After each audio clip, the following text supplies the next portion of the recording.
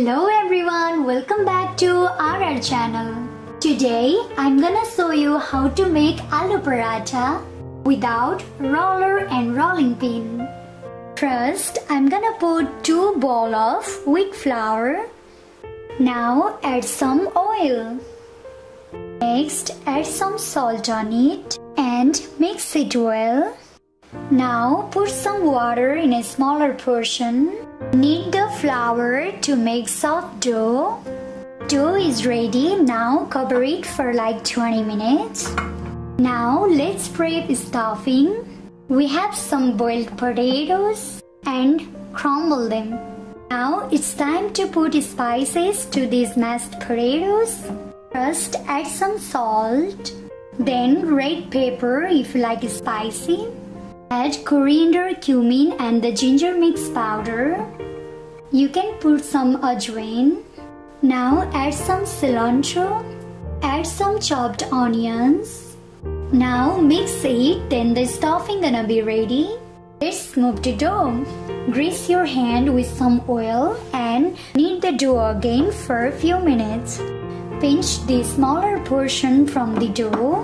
Roll it round and put some dry wheat flour.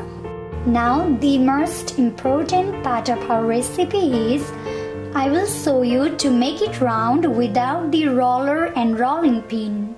Press the dough up to 3 to 4 inches evenly. Now fill the stuffing as per the dough. Lift the dough from all sides. Close it well. Flatten the dough ball to spread stuffing. You don't need rolling pin. You can even use your glass like this, or you can even do with your hand, but glass is little better. So while rolling this, you can just go up from the one side and just go down from the other side. Just don't roll on the middle. See, now it's round and it's thick. Just make sure it is thick so stuffing doesn't spill out. Now I'm done with this. I rolled out like 6 of these. Place a pan and warm it up. Now spread oil on the pan. Place 1 aloo paratha over it and let it roast. After putting paratha, you can put oil on the other top.